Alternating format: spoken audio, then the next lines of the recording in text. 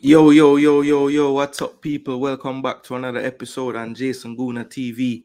Remember, if you're here for the first time, don't be shy, people. Subscribe to the channel. If you love talking football, you love breaking down football, this is the channel that you will enjoy. Yes. So we just want to bless up everybody for subscribing to the channel so far. Massive growth to the channel. We're really, really thankful. Definitely. All the other YouTubers in the space definitely showing me definite respect and everything. Anytime I show up in the chats, they're letting the people know that we have started a channel. And of course, people, we're gonna let it just keep growing and growing and growing and going from strength to strength. So as you see in the title, people, today we're gonna be discussing the first leg of the UCL Champions League matches. Yeah, two classic matches I thought yesterday. Arsenal and Bayern, Real Madrid and Manchester City both ending in draws, and both had their share of controversy. I would say a little more controversy definitely in the Arsenal Bayern game, which we'll definitely talk about as well. And the Real Madrid City game was just more two teams playing an incredible brand and style of football, and both having, punching each other in the mouth and recovering, counter punching each other. So really, really good advert for European football yesterday. Also, we had a couple of Reggae Boyz in midweek action, namely mainly in the English football leagues. So we had the Championship League One going on as well, and some games in League Two as well. And of course, in the title, we also have the Concacaf U20 Championships draw, which will be tomorrow, 11 o'clock Eastern, 10 o'clock in Jamaica, where we will find out what it's going to look like as far as the groups for the under-20 championships as we try to qualify for the U20 World Cup coming up there in July. So we're just going to touch on that briefly and also dive into if, that team will be well prepared going into that tournament and what it's looking like on the administrative side for that tournament and what that is looking like. So we're going to discuss that, people. But as I said, people, little UEFA Champions League breakdown, the two matches. Definitely gonna check on some of the Reggae Boyz in action, see who's playing today as well, and definitely gonna touch a bit on the U20 draw for tomorrow. So first and foremost, people, let's big up who is in the building. So Fresh God, bless up, Sean. Respect, bro, for being here. Like the video, let them know. 433 presser, bless up, bro. Been viewing the content, liking the stuff, bro. Keep it coming. Definitely like the content and stuff. Yeah, man, make them know, Sean. Dancehall topic up, We out. Yeah, man. And Ty said up, Gooner, up, Ty. Yeah, so we're just gonna, as I said, people, we're just gonna break down some of the football from yesterday at first. So let's go ahead and do what we normally do, which is put some statistics on the screen and we'll break down what we thought about the match. So first and foremost, I am going to get the Arsenal versus Bayern team sheets up, and we're going to go through the statistics and everything for the game and just discuss in general how the game went in my eyes. So let me get this going here. Tycoon said 1 Barca. Yep, PSG Barca big game later. Yeah, man, definitely going to talk about the two games today as well before we move on to the Reggae Boyz. So first things first. Yeah, man, presser. Been taking them in, man. Like the content, man. Like the content. Like that you have a different take to most, You have your own mind. That's good. Don't follow people, Yeah, man. So this is what we have here, people. This was the lineups for the starting lineups for yesterday. Pagan, bless up, bro. Make the people them know. Share the thing, make them know we're live. Different time for me. Normally it's a nighttime thing, but had some time in the day today. So I'm saying, go ahead and give the people some content, and definitely been wanting to talk about these two matches anyway. So yeah, as you can see on screen, people, this is the Arsenal Bayern Munich match. So as you can see on the right hand side of the screen, Bayern Munich went with the 4-2-3-1 system. They had Neuer in goal, Kimmich, De Ligt, Dyer, and Davies on the back line, Goretzka and Konrad Laimer in midfield, Sane, Musiala, Gnabry, and Harry Kane up front. And for Arsenal, we went with the 4-3-3 system.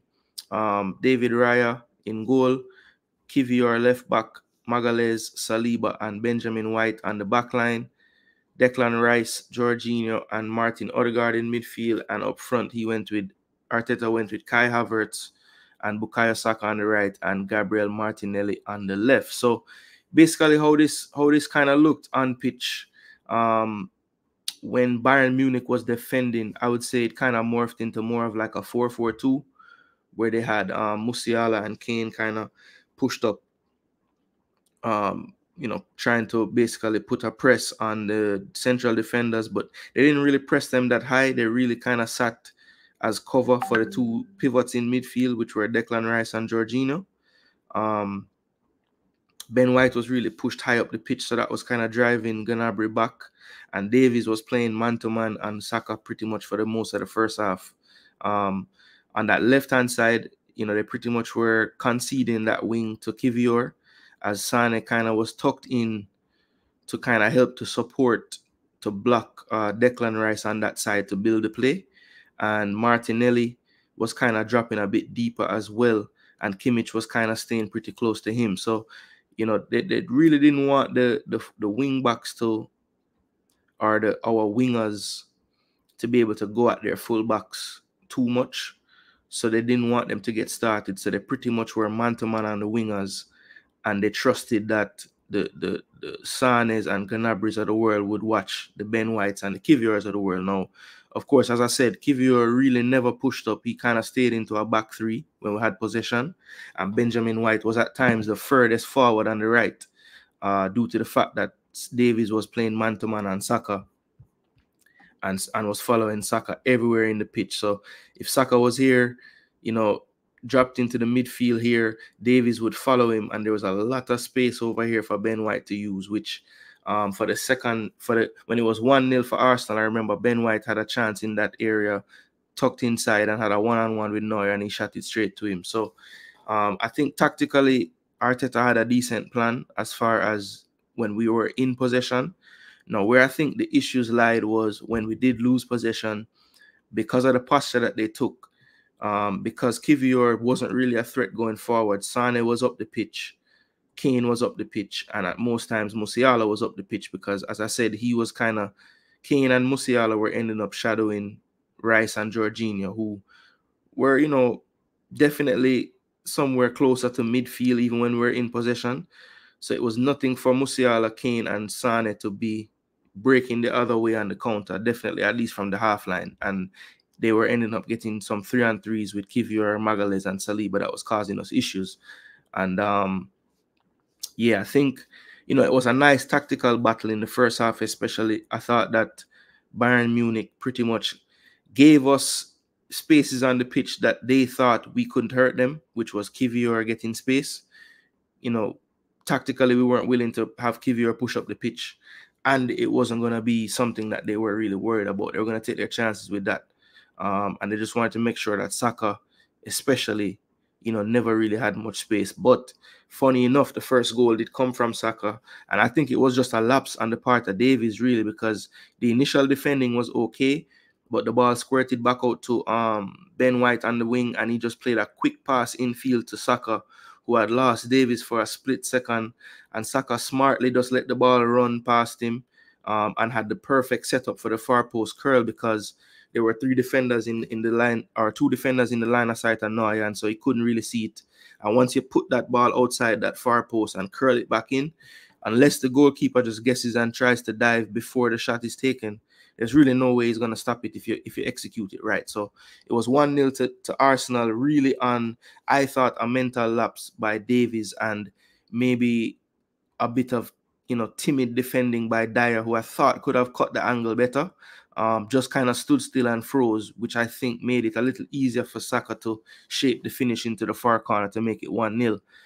Then on that 1-0, as I said, there was a big chance for Benjamin White down the right side, basically from a play where Saka had dropped infield and deep, and Davies followed him all the way in there and left that large space for Benjamin White, who had kind of lost the eyesight of Gnabry, who was a bit focused on the ball. And when that through pass was played, as long as he was onside, which he was barely onside, he had a lot of space to just take a touch towards Neuer. But The shot, while well struck, went straight to Neuer, who positioned himself well. But that play there was a big play, a turning point, I thought, because we were in the ascendancy at the time. I think at that time we didn't really see the big threat from Sane just yet.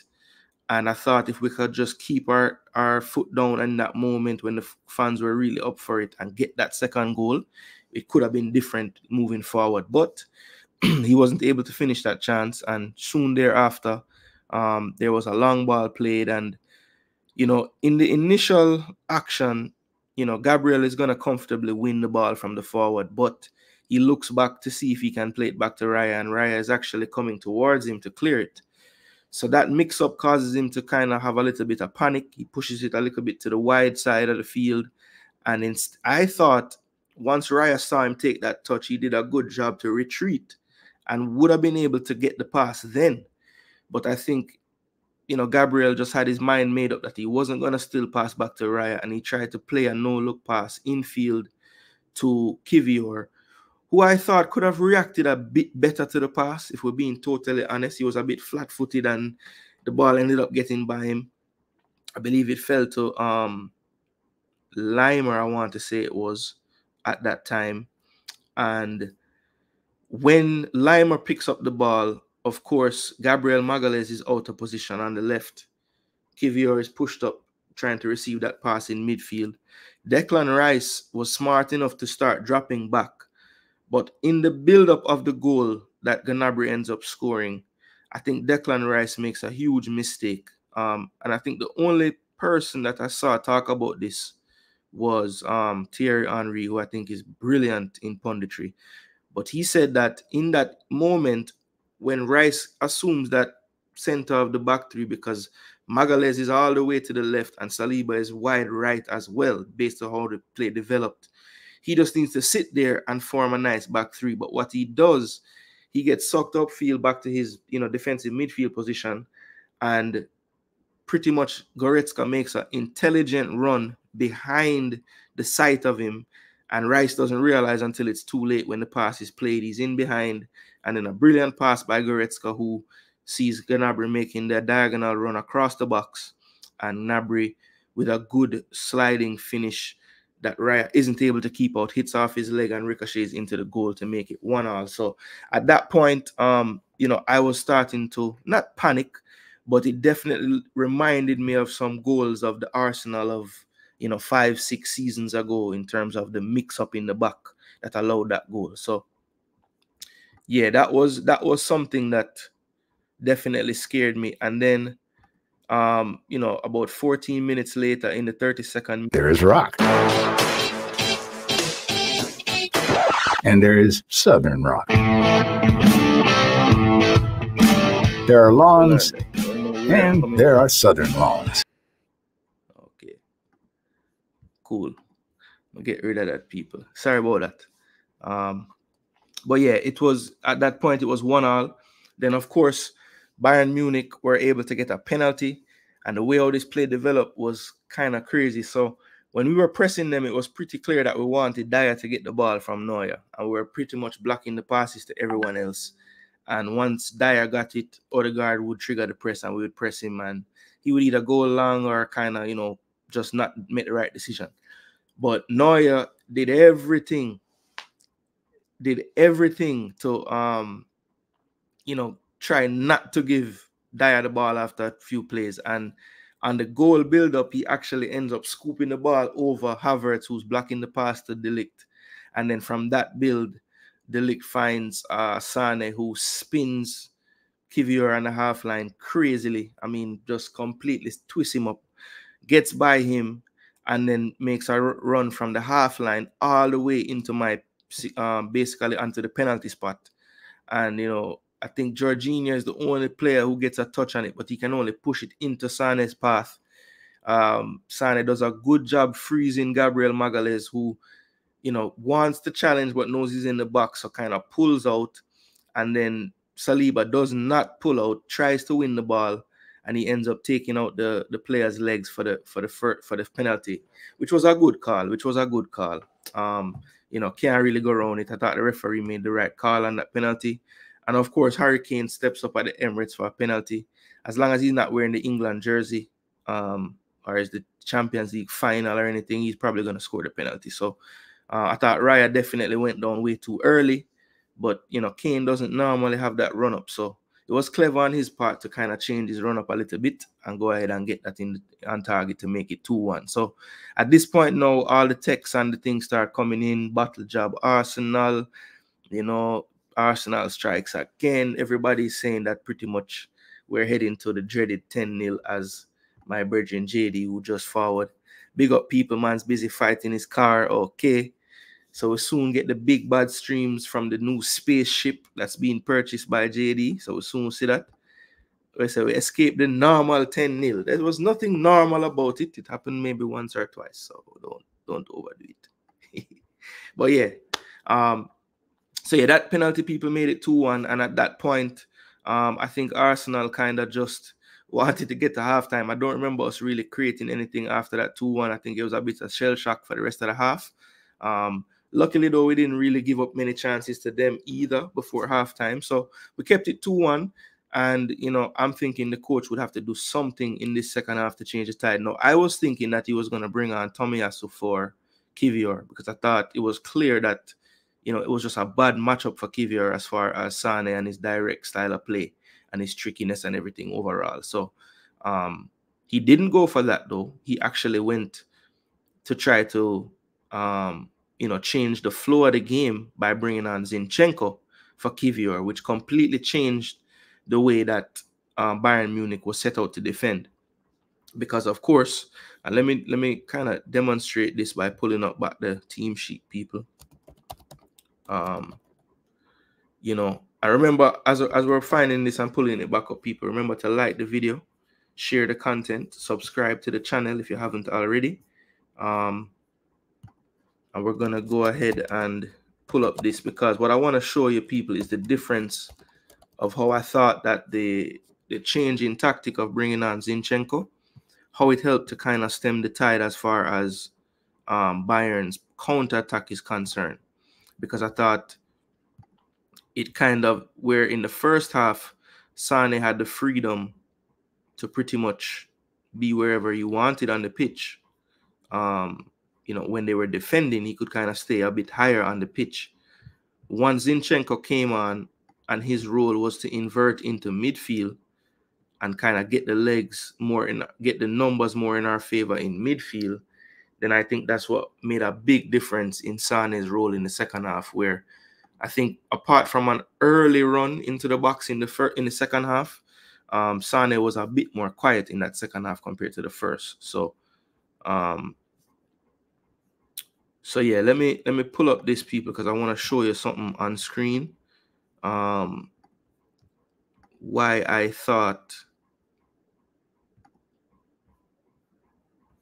that this change at halftime was crucial. So Kivior came off and Zinchenko was the one that came on. But what that did, people, was, you know, pretty much for the most part, Arsenal will try to keep somewhat of a back three shape regardless. And I thought in the second half, while we didn't create as much down the right side as we did in the first, because Ben White wasn't bombing up the field as much, and he kind of tucked in a bit more as the third center back when we were attacking, I thought that the introduction of Kivior, what that did for our attack was Zinchenko would become the sole CDM pretty much right here. And it made Odegaard no longer have to drop so deep to start the play. And he was getting it in a lot more dangerous pockets of space, because if we got outnumbered in that CDM space, Jorginho and Rice, or one or the other, would drop and make that 2 in that CDM space to beat the press. And then we could get Saka on the ball. Not Saka. We could get Odegaard on the ball more in these areas of the pitch. Whereas I thought in the first half, he was limited to getting it out here and building the play. I thought that the introduction of Zinchenko basically pushed Odegaard into a more CAM role, which I thought made us more dangerous in attacking wise. The one thing I didn't love about the system at times was I would have wanted maybe Jorginho to be a bit more attacking and Rice to be the one to accompany Zinchenko, because I did think that when they did break at times, we were vulnerable still on the counter-attack because it was Zinchenko and Jorginho kind of closest to the back line, when I think Declan Rice would have been better suited to be one of those people. And I didn't really think that Rice was that effective attacking-wise yesterday either. So that was the one thing tactically I thought I would have tweaked if I was Arteta. I would have found a way to have Declan Rice a little deeper in the system, because I do think it helps to prevent the transition at times of the other team if we have him kind of closer to the back line on the transition phase. But let's see, Brent forwarding said we're learning in the job. And Brent said we're going to shock the world with the win in Germany. Boy, that is my hope as well, Brent. Yeah, man, Owen. Morning. We outside, different time for we. Blessings, Miss Claudia. Glad you're in the building to discuss some football. Remember to like the video while you're here. And stick around if you can. Drew Ross, bless up, Yeah, man, respect for being here, bro. We just discussed the ball game, 2 classic matches yesterday. Up. Tycoon, bless up. JD. All right, so, yeah, people. So I thought that was a master stroke on the part of Arteta, because I think it definitely changed the tide of the game in terms of that second half. As you can see in the attack momentum, we did have the better of it for the most part in the first half in terms of momentum, but I do think that when they attacked us, you could see that their threat might have been even stronger. Whereas in the second half, I thought that our attack, even though we didn't have as, it was more even in terms of when they got into our attacking areas. I liked our attacks more in the second half. How we were building the play, how we were getting in, how we were combining. I thought it was a little bit better than in the first half, when I thought at times it got a bit stagnant. So yeah, I thought a tale of two halves. I thought you saw the difference of when Zinchenko is kind of that playmaker quarterback in that role. So Jorginho is very good at it as well, but I do think he does that role better when he has a partner with him. And in the first half, I feel like Declan Rice maybe didn't sit in that CDM role enough for me. He was pushed a little bit too far forward sometimes. And it was Odegaard that was the one that was having to drop deep, which, I don't care where Odegaard has the ball because he's that good. But I know for a fact that he's more effective if we can get him the ball, up the pitch to kind of combine with the attackers. So it was a tough one. Yeah, so basically, people, that to me changed the tide. But I do think that what really put it over the top for us yesterday was the introductions of Trossard and Jesus with this double substitution. So they dropped Jorginho from the pitch, which, as I said before, dropped Declan Rice deeper in the system. So when Zinchenko inverted, it was him and Rice kind of as the CDMs. And then you had Havertz dropping out of that false 9 role, Jesus going into it, and Havertz dropping back into midfield. So where those oppositions in the attacking phase on the left, where Rice was picking up the ball, and I thought not being that effective, it was now Havertz there who provides a much greater threat when he was combining with Trossard on that side. So, yeah, I thought that they definitely made a huge difference, and they were the ones that ended up creating the goal actually in the 76th minute. Of course, Jesus picked up a ball on the basically, in this area here on the right hand side, drove towards the box, faked a shot, sat someone down, and typically after that initial chop, sometimes we really cuss Jesus about his decision making, what he does next. But I thought he definitely surveyed everything and laid it off to Trossard with the right weight, so Trossard didn't have to take a touch, and the finish was sublime, right into the bottom corner. Of course, if you're going to beat a keeper of Neuer's quality, it's going to have to be in the corner. So 2 good shots on the day for Arsenal to get their goals. I thought Trossard, other than that, was also a threat in other phases of play as well. I remember he had like one bad touch by the wing, which I was like surprised by. But other than that, I thought him and Jesus played really well. I thought Jesus actually played a little better than him, to be honest, even though Trossard got the goal. But Jesus was pretty much looked really, really sharp when he came on, just picking up the ball in those pockets. And, you know, I think Kai Havertz, while I think in some aspects he's better in the position, because maybe that threat of the direct play that we can have with him, because he will flick on the ball, hold up the play really well. But I feel like if you can, you know, create that pocket of space to find Jesus at his feet, he'll hold the ball well with it on the ground, because his first touch is very good. He knows how to shield the ball. And if he's sharp, if he's in form, you know, he's not the easiest to take the ball from him when he's just trying to build play. So, you know, I like the fact that we can change it up this season. I think that's one of the biggest differences that's probably going to help us in this title run. You know, while in certain areas of the pitch, the drop-off might be really great, I feel like in the attacking phases, you know, they're very interchangeable at this point. Martinelli, Trossard, Havertz, Jesus, Saka, you know, Smith Rowe can play up there, Fabio Vieira, maybe those are a little bit lower level, but I feel like the drop-off isn't to the point where they couldn't do a job for us in a game. So I'm really interested to see people this weekend, what Arteta does with the team sheet against Villa, because I know he'll have one eye on that game Wednesday, but can he really afford to do that? You know, it's the Premier League title race with Liverpool and City, and so yeah, we're gonna see people. We're gonna see, but there's some big decisions to come for him. But there were some huge things that happened in this game that it would be bad of me not to bring them up. So the first one that I have to discuss, people, is something that I'm not gonna lie, I missed this in real time. As you know, the City game and the Arsenal game were happening simultaneously. I was not in a place where I could have multiple devices going. I really only had one device to look at during both games. So I did not see this happen in real time during the game at all. And if you don't know what I'm talking about, people, I'm referring to Arsenal having a goal kick, right? And during the goal kick, this is what happened, people. So are you guys seeing this on screen? You should be. Oh, no, you're not. All right, sorry, people. Let me put this on screen for you.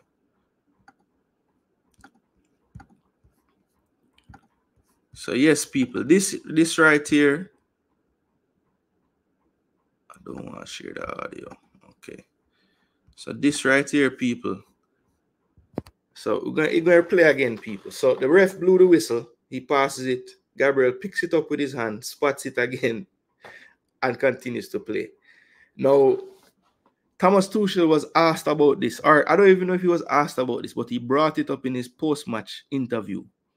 And he said that the players on the field told him that the referee said that was a kid's mistake, and he didn't see it fit to call a penalty for that in the Champions League quarterfinal. Now, people, I am an Arsenal fan, and JD will tell a bag of lies and say I'm biased. But this is foolishness, people. This is a stonewall penalty, especially because now I watch Arsenal all the time. So I know that typically the way we start the goal kick is Gabriel passing it to Raya. That's how we always do it. But even still, if Raya heard the whistle and passed it to him, now one thing I will say, the Arsenal players did an excellent job of having no reaction. Look at Raya. He doesn't even freeze at all. He just acts like it's normal. But brother, what do you think about this? Isn't this craziness? First of all, the explanation by the referee is a madness. If I'm a Bayern Munich captain or player and him tell me that, that is madness, people. I am the biggest Arsenal fan you will find. But this is a travesty. This should have been a penalty and a potential red. Well, maybe not a red card, because I don't think you can get double jeopardy and get the red. But a yellow to Gabriel and a penalty. And a penalty. I saw Kane and Musiala in the wider shot of this running directly to the referee. Them not even care about the football again. Them just run to the referee. So when I think people like, understand, because I heard some people in some discussions that I'm in say that, boy, great use of common sense by the referee. But I'm telling you, these people, if that was Neuer and Dilic doing this, or Neuer and Dyer doing this, brother, I am fuming. I'm still cussing. Still cussing. Unbelievable people. I couldn't believe it. I couldn't believe it, bro. So I'm so I want to say, I got a penalty like that playing under 12. Yeah, and basically, Brent, that's why the ref not give the penalty, you know, because the man say it's such a schoolboy thing. Him can't water down the UCL to that. But I know the ref fault that happened. Arsenal fault. Because I'm telling you, from watching Arsenal all the time, the way them start the build-up phase, Gabriel they on the side and then pass it to Raya and then go from there. But some kind of way, I don't know. But I believe Ryan wasn't passing it back to him to pick it up. Because him, even though him never have a reaction, I'm sure in him brain, him I wonder like, what this man I do? Yeah, man, that was a robbery, bro. Yeah, he was upset. Kane, one thing we can say about Kane though, him never bring it up in him post game, but he was upset on the field. He was upset on the field. Penalty. Yeah, man, childish or not, penalty. It have to be. A huge bullet dodge, Claudia. Trust me. Huge. Huge. Common sense, my foot. Oh, you talk about Christina uncle. Oh, yeah, I never saw her explanation on that one, if that's what you're talking about. Maybe there was a lady on some British media that you were watching, but I saw the referee analyst on the CBS Sports show. Shout out to them. Love that show. Thierry, Micah, Carragher, and Kate Abdo. Yeah, they had her come on and discuss the other thing what I'm going to talk about, which is the soccer incident at the end of the game. And I want to see what you guys think about that. But I'm going to do the same on that. I'm going to find a nice clip, bring on screen, and we'll discuss that. So, of course, at the end of the game, people, we had that big play. I think Partey played a through pass, and it was really a bad pass. And it was terrible communication between, I think it was Dyer and Davies on that left side. And Saka didn't give up on the ball, ran in and was in on goal. Made a good touch around the keeper as well. And then for some reason, decided to what I thought, well, I won't talk about it yet. Let me just show the thing again. I found a nice clip of it when it was slowed down. Nice. Yeah, I think this is it right here. And I think this angle tells a decent story as well. So let me pull this one up on here. Bless up Jean-Pierre fan.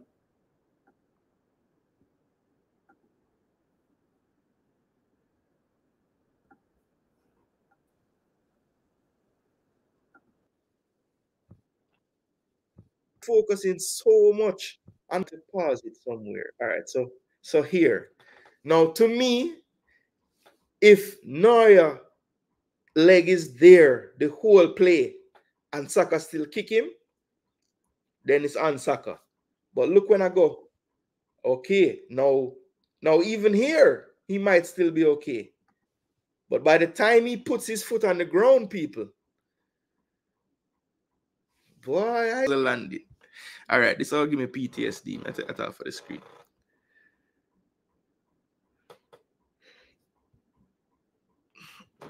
Yeah, well, to be honest, I was happy that Coleman isn't fully fit because, you know, even though Gnabry got the goal, I think if them have Coleman and Sane one time out there, it's really gonna be problems because, you know, we always have one side to the umbrella shift. So if I'm Bayern Munich, whichever side we're not shifting, I'm going there. You know. But I'll tell you this. I think in Bayern, the one thing that gives me hope for the next game, people, I think the posture of the game will be different. So Bayern will have the ball more. They'll be attacking us more. I think the when Bayern looked most dangerous against us was on the counter break. And I don't think we'll have the ball as much in Bayern. So, you know, I like, if my defense is set, I think we can handle them obviously they're great. They're a good team. They're gonna get chances. I'm not saying they won't do anything, but I feel like they'll be hurting us more in possession, not on the counter, which I think is when we're most vulnerable. And actually, I also believe that our counter attack against their defense. Remember, they won't have Davies for the second leg, so that's a lot of the reason why Saka was kind of under wraps. Was Davies he just physically can match him. He can't just dip his shoulder and beat Davies. It ain't happening. I saw Guerrero come in the second half on that left side playing an attacking role, but I think he's the second left back as far as I know, unless they play a right back at left back, which they could, I guess. But regardless, Davies won't play the second leg, so I like the fact that he won't be there on the counter. It will be Dyer, De Ligt, Kimmich, and probably Guerrero, if I had to guess, who will play left back. And Kimmich and Guerrero ain't the fastest players, and they'll be pushed up due to them having the ball. So I like our chances on the counter in this match. I think we might even have even more of an edge in terms of the like the reasons why Bayern look dangerous on us. You can flip it when we go to Bayern, because they'll have the ball more and we'll be countering when they have less numbers back. So I like that we'll have those situations that are going to arise in that second leg. So looking forward to it, people. All to play for, 2-2. It's going to be an uphill battle, of course. It's the Allianz Arena. Big history there. But when I look at the team, they have players there that, this will be a big occasion for them. I mean, Harry Kane has this over his head. He can't win anything, any big ones. He can't win anything, basically. And, basically you write their name on the trophy in Germany every year. And the first year he's there, now they don't win the league. They're behind Leverkusen by like 16 points. So, it's a big game for him to step up. You have the players there. De Ligt is newer at Bayern. Dyer's never, it's his first season at Bayern. Guerrero does have experience from Dortmund in Champions League, so he's very qualified to handle the situation. Kimmich as well. But I do think that Kimmich, especially in a game where, maybe they're not in a defensive shape as much, he's somebody I think we can get joy down that left side. I think Martinelli thrives more with the spacing behind, and we'll have that more in the second leg. So that's my hope, people. We're going to hit them on the counter, have a better display defensively, more solid, hopefully, because that was one of the weaker defensive displays I thought yesterday. I thought Kane, Kane is just a very smart player, uses his strength and his body, just puts defenders under pressure. And I thought he made it so uncomfortable for Gabriel and Saliba yesterday, with his smarts, dropping deep, knowing when to draw fouls, knowing when to play through the foul and play the spring the through pass for the counter. Just intelligent player. So, as I say, tough battle for us next week. But first things first, we have to get through Villa first. So, one game at a time. Munich only have this cup to concentrate on. All them will rest for next game. Yeah, that's that's, you can look at it one way or the other, right? We have a big game this weekend that will keep us kind of focused and up for it, but we'll also be exerting more energy. And I'm sure Bayern Munich going into this game, well, I don't think they have much to play for. I think they pretty much will make Champions League. They just can't win the title anymore, basically. So he might rotate the whole 11. Who knows? And just play some kids. I don't know. But we'll see how that goes, people. I think both teams will be up for it and ready. I don't think this time of year, unless a man is just totally injured, they're going to play through any kind of stuff they have going on, man. So, it's just that time of year where mind over matter sometimes.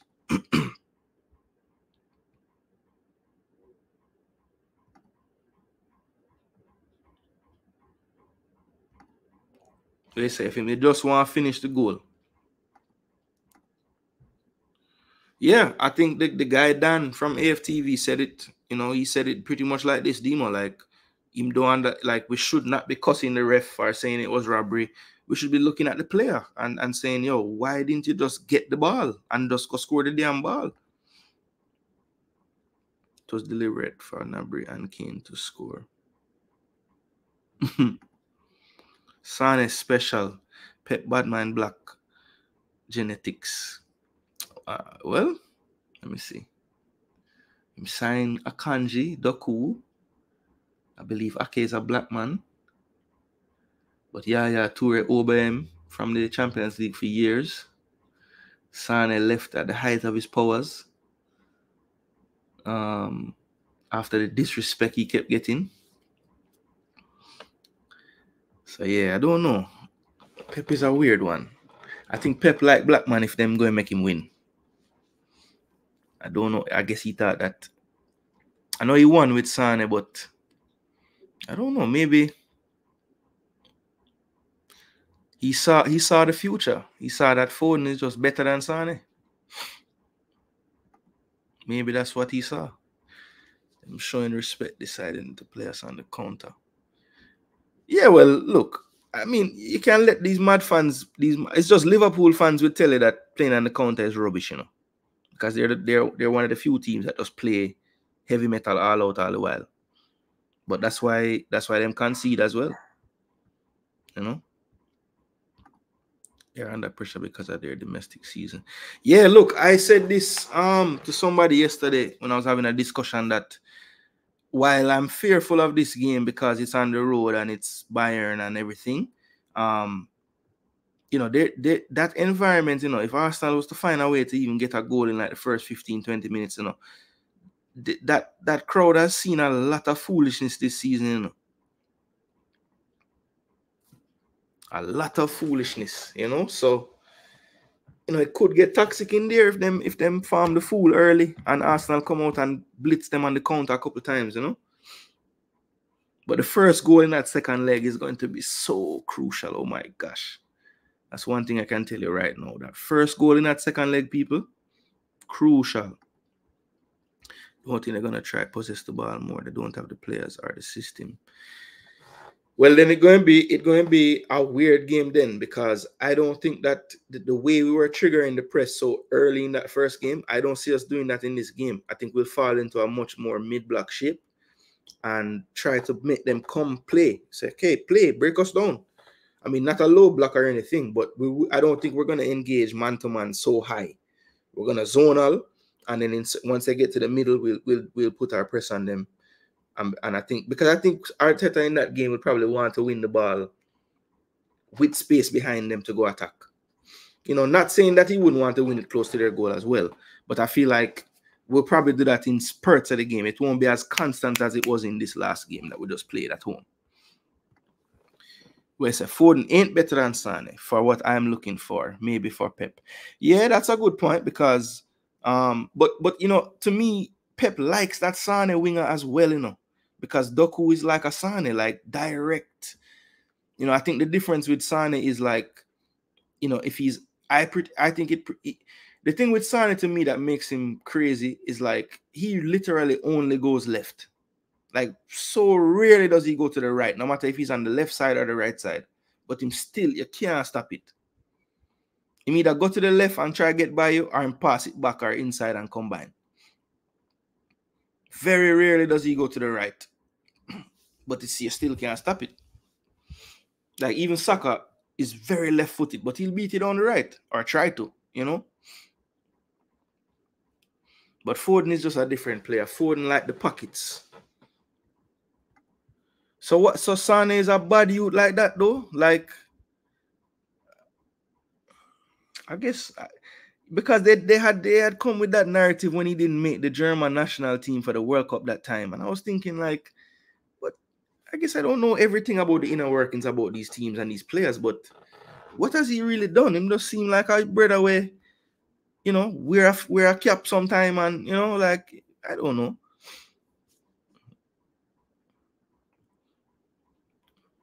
Maybe the nightlife in Manchester, I don't know. All right, people. So I'm gonna give a whole hour to the Arsenal because of that Saka penalty thing. Crazy though, bro. That was a crazy attitude after not getting minutes. Okay, so similar to Cancelo then.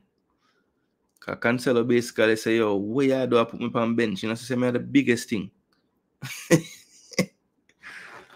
So some of them get the idea of the team and the rotation, and some of them don't, because I mean, like it look like right now at De Bruyne, I get that. Well, him said that he was feeling unwell.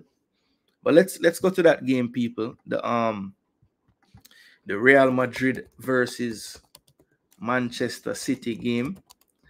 So I didn't get a chance to watch the entire game of this one, but this morning I watched the majority of the first half.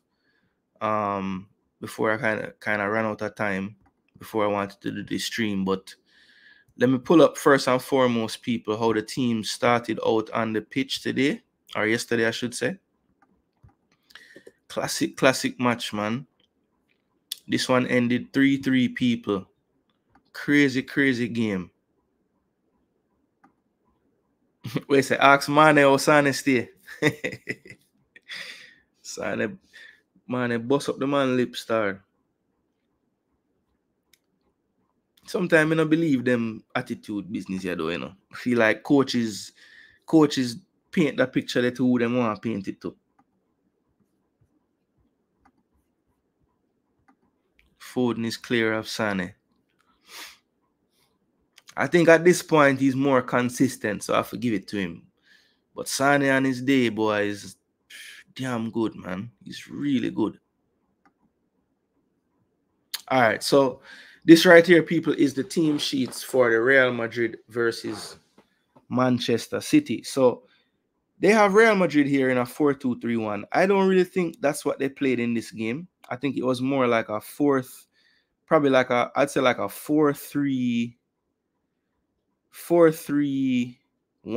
maybe, or even a 4-3-3. But I don't think it was like a 4-2-3-1, but it was kind of like this. But they did a lot of moving around and changing. But basically how it looked was Lunin in goal, which has been playing really well this season, you know, if we're being honest. But you know, maybe the experience of Arrizabalaga could have helped in this one, because he did have a couple of mistakes in the game, which we'll talk about. Ferland Mendy at left back, Rudiger, Chouameni on the back line. You know, of course, Real Madrid right now, Eddie Militao just coming back. Nacho Fernandez, you know, usually gets the nod in the center back role when people aren't there, but he didn't play. Fran Garcia, young wing back. So not much in cover as far as defense goes right now. So, you know, Real Madrid kind of having to just have a makeshift backline kind of here. Chouameni, I know, has been playing the role lately, but, you know, I think he's a true central defensive midfielder personally. And then Danny Carvajal, the veteran captain, at the right back. And then midfield, you had Toni Kroos, Camavinga, and Valverde, Valverde is one of my favorite players, people. I think he's one of the most underrated players probably in world football, to be honest. I don't really think there's anything in his game that he can't do well. He's great defending, great attacking, strong outside, strong long shots, can pick a pass, can play a long driving pass, incredible motor and energy. Really good player. I think one of the key components in this Madrid team whenever they do well.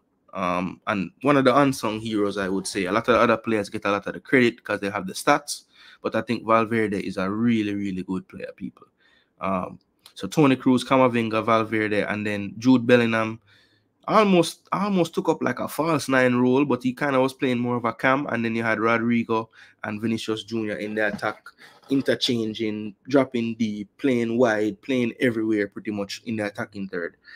So very fluid type of system that they have in their attack. You don't really know where the players are going to pop up, and I think that's something that caused a lot of issues for Madrid on the day. Then Man City side now, they went with their trusted system, the 4-2-3-1. Manuel Akanji, right back, Vardiol, left back, Diaz and Stones in the middle. Stefan Ortega kept his place in goal, even though Ederson, for the first time in a while, was on the bench. So that's one to look for in the Premier League moving forward. You know, does he stick with Ortega or bring Ederson back in? We'll see.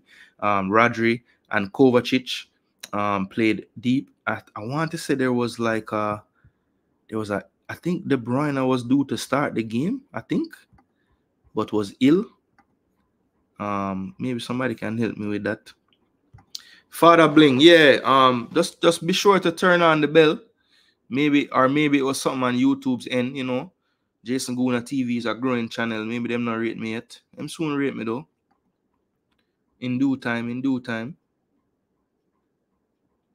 Real good goals in that game. Yeah, man, this game was mad. The Valverde goal was fire. Yeah. And before me talk about it, me do want to get it out there how much me rate the player, because you know how people think I just stream score yesterday, you know. I've always thought he's a really good player. So Rodri and Kovacic in the deeper role in midfield. Then he had Bernardo Silva playing that role on the right. But him and Foden really did a lot of interchanging. So, you know, sometimes Foden was out there, sometimes Silva in here. Grealish kind of held his position a bit more. But I did think that Grealish did a good job of finding the game in the middle of the park as well, and playing in the half spaces in here at times, which I think was causing issues for Carvajal, because, you know, he didn't really know where to be at times. So yeah, both teams just showed their fluidity in attack and really why they caused defenses so much trouble. If you look here on the attack momentum, both teams kind of had their times in the game where they had their momentum, but I would give City the slight edge in that, especially that second half stretch where they were able to turn the tide to make it 3-2. I thought that was the most dominant stretch of the game of any team. This stretch in the first half, though, after the own goal and the second goal, after the own goal off of Diaz, and then the second goal by Rodrigo, I thought that Madrid had their best spell of the game. Probably from about, you know, the first half that I watched in full. They were really on top from, you know, when that second goal scored, I'd say till about maybe the 40th or 35th minute. But I do think that City's run in the second half, where they had the strength in the play, was probably the best run of the game. You know, as I said before, people, there wasn't much that Real Madrid could do off of the bench today. You know, Luka Modric probably the only fully fit, you know, player that's, you know, one you would really want to count on to do anything in a match of this nature. He did come on for Toni Kroos in the 72nd minute, and did have a part to play in actually the third goal scored by Valverde. Was the one that drove the ball forward to play the pass to Vinicius, who ended up finding Valverde. But just gonna go through the game. Basically, as I said before, people, Jack Grealish did a good job, I thought, in this match of just finding, you know, some of the inside forward channels that normally he kind of starts on this wide position. But I thought tactically he did a smart job of just finding the openings, because, you know, Valverde and Carvajal pretty much had to do the bulk of the defending on this side of the pitch, because Vinicius, Bellingham, and Rodrigo really didn't have much defensive duties on the day. I mean, yes, they would track back and stuff, but, you know, I think they were the triggers to counter City. And of course, when City is in full out attack mode, at times it's just Diaz and you know, Diaz by himself. Maybe Akanji might be back there as well. Vardy has pushed up. You know, Stone's gone into midfield. Rodri gone to go play forward. And, you know, so they can be caught out on the counter. That's pretty much how they get caught out most of the time, City, to be honest.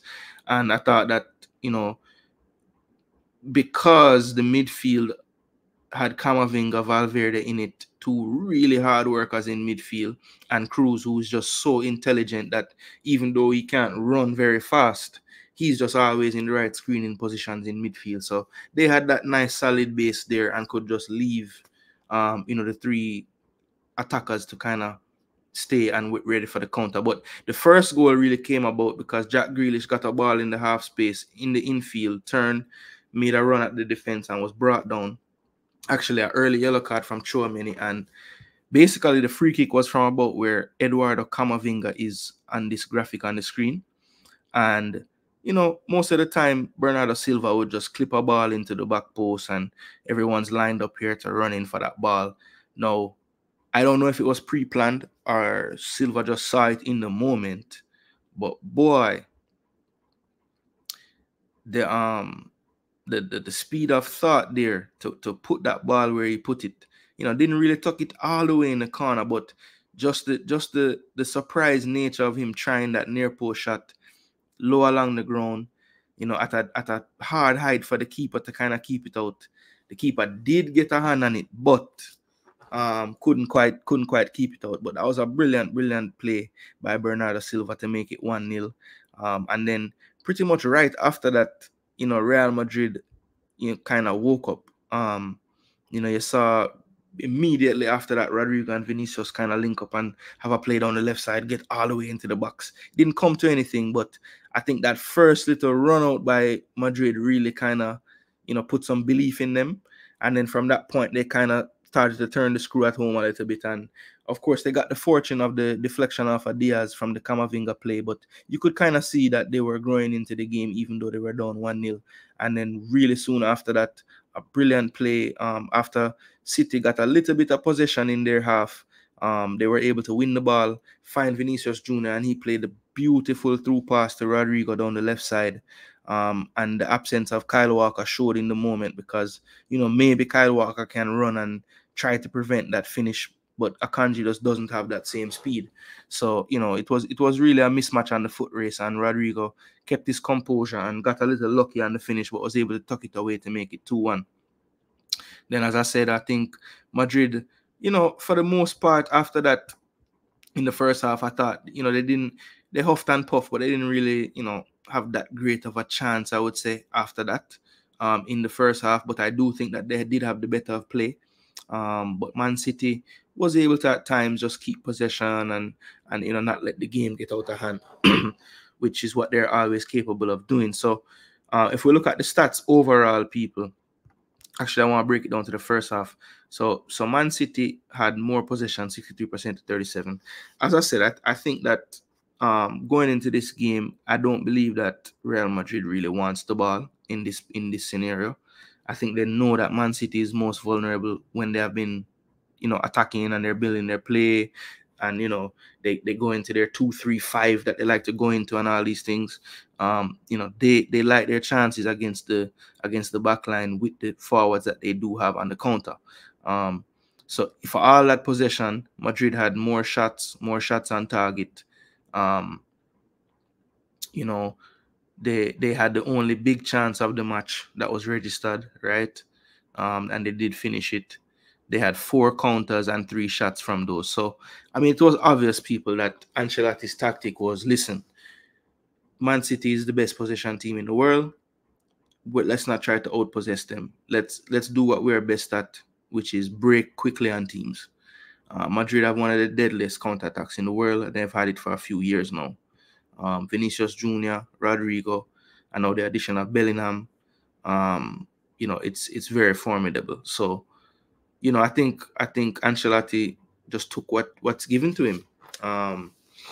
It wasn't, and I think why it worked really as well was, whereas Arsenal against them tended to have 11 men behind the ball, Real Madrid was willing to take the risk to have Rodrigo, Vinicius, especially them two, kind of stay beyond the play. At least one of them was on the half line at all times. And I think that's the, that little bit of extra bravery is why the tactic worked so well for them on the day. But I have to give Man City credit, because in the second half, they really, really, really turned the screw on Real Madrid. Let me check in with this.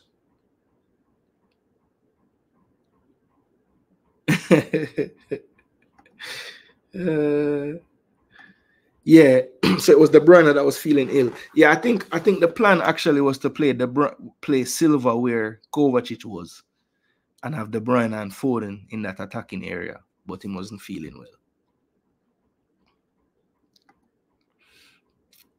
Bless up, Big Deal. Okay, the boss official now. Big Deal photography, people.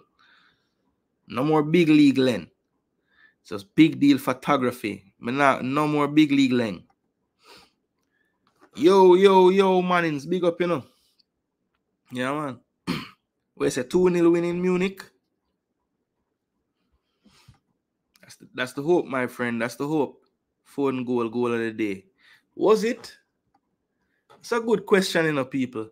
Of all the goals yesterday, what was the goal of the day? Say me really gonna give damn, Foden goal bad though, Vardy had a good goal as well with his weak foot. I think it's between Valverde and Foden goal. I like the fact that the Valverde one was a pinpoint cross and a volley. But the shot from Foden, the quality of where he put that to, boy, it's tough, people. Let me know, people, which one you think better, Valverde goal or Foden goal? Oh, Jano, I swear it's a big league lane gone, but him there same way. My word. All right, my bro. Well, when at this one, I'm going to address you. Big deal photography. Make sure you subscribe to the man thing. Okay, so Demo disagree. Demo say Valverde. Boy, I lean that way there too, you know, Demo. Slightly to Valverde. I just like the fact that it was a cross pinpoint and the man running and volley it so accurate when volley it.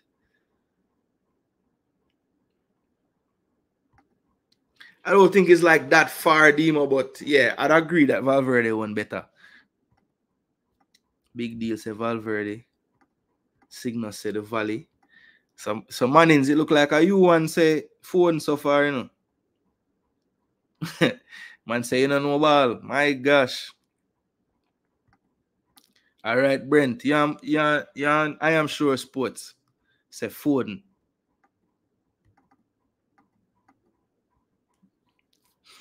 Demo, you could have said any player, but you choose to pick a player we don't play for about 25 years. Just because him come from Liverpool. You mean the Thiago with it there, Barca? And he used to play.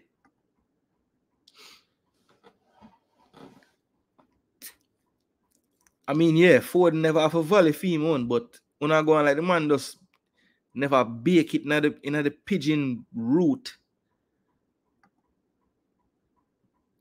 That was a wicked shot by Foden, brother. But I still think Valverde won better. But I'm not going to say by no mile. Mile, I go too far now.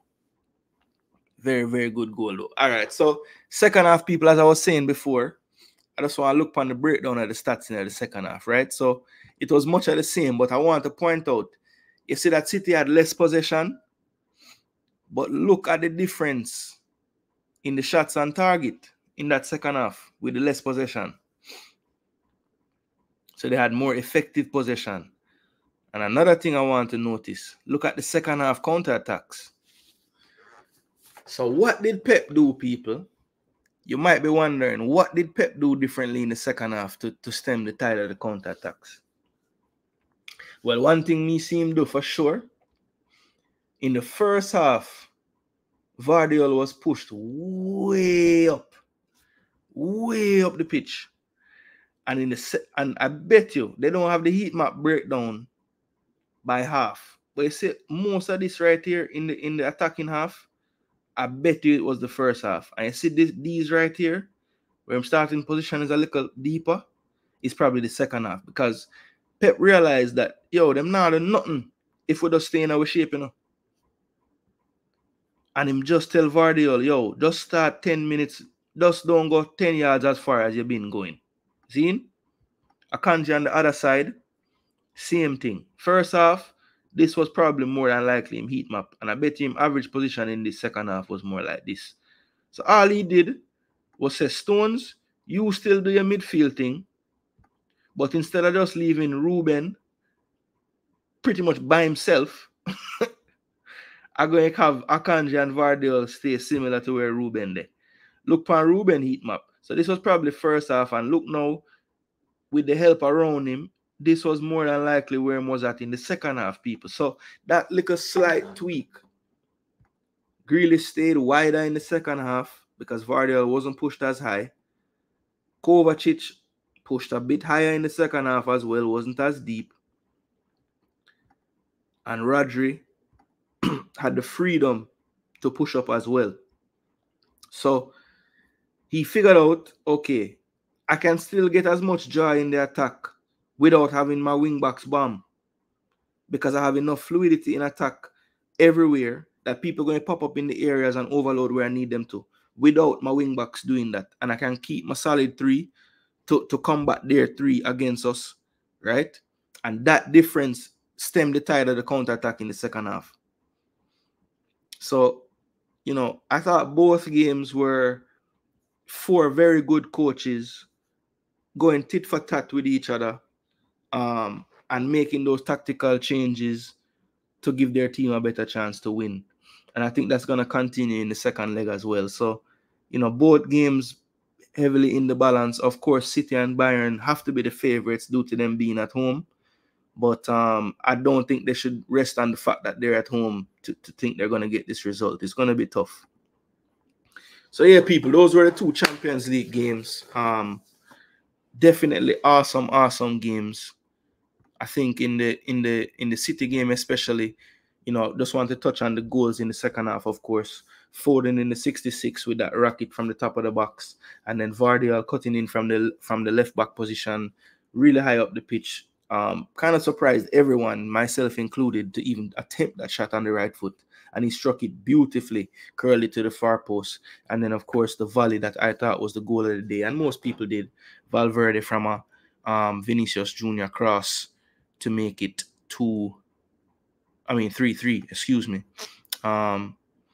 Yeah, so definitely great games. Of course, as a reminder, people, today we have 2 more Champions League quarterfinals coming up. Get my little book out, remind everyone of my prediction. So yesterday's games, I had predicted a 3-2 for Madrid, so I was close there, and a 3-1 for Bayern. So got that. A 3-1 for Arsenal, excuse me. So I got the right amount of goals in the Arsenal game, but not the scoreline.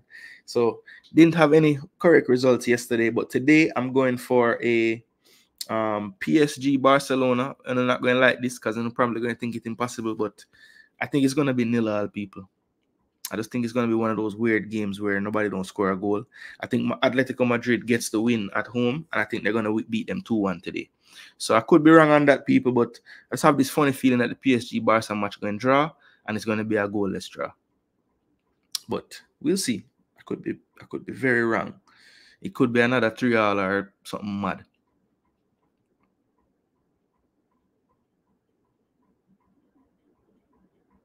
Four and a half turn and finish.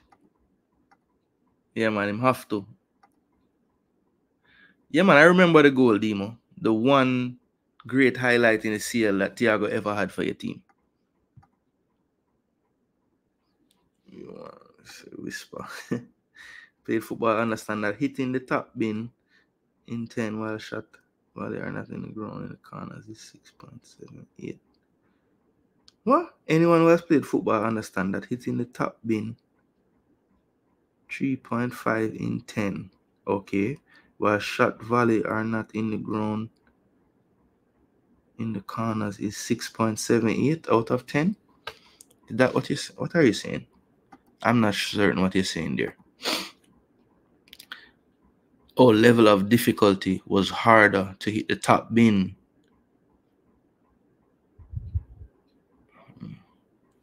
I mean, is that proven though?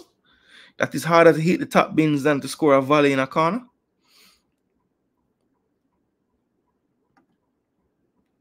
I don't know. Keep on a good bro clown that. So wait, pan the Foden shot? Come on, bro. No, I wouldn't save that neither.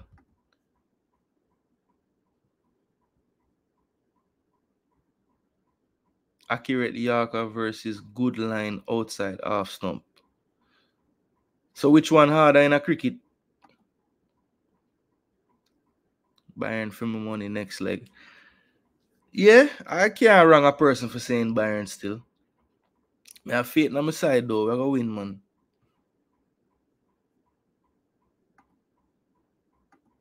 Yeah, man, the Madrid game was mad.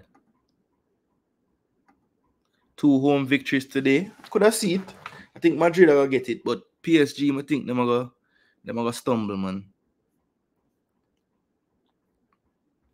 I mean, I think everything is all rosy over there. All right, so let me know. So that's the UCL, people, and the predictions for later. Let's go move on and do a quick little search. And we had a few players play some games yesterday in the English football leagues. So let's head there and do a little check-in with them. All right, so I know we had some players play in the champ. And I just want to big up Oh, that was not the last game. Where is it? Okay.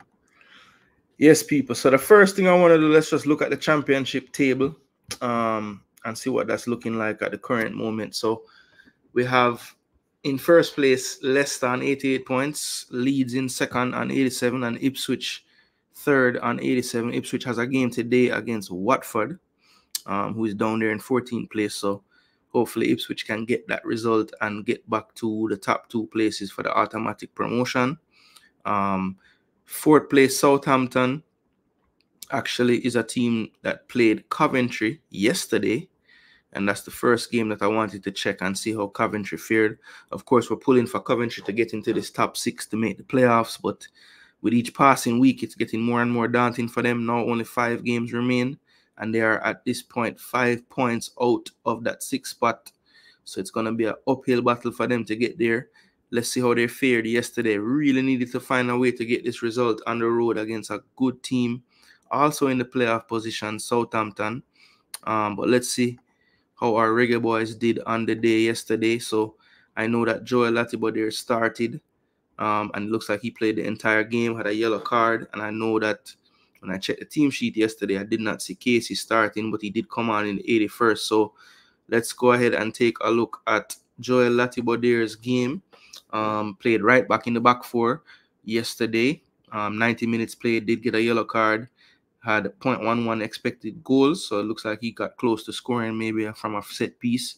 3 clearances on the day, 2 tackles. He was dribbled past 3 times though, so that's tough. 4 for 10 ground duels, 3 of 4 on his aerials, not bad. He had 69 touches of the ball, lost it 11 times overall, committed 2 fouls, one of those being a yellow, and he was fouled twice. He was 43 of 51 for his passes for 84%, so can always count on him being somewhere in the 80s or better.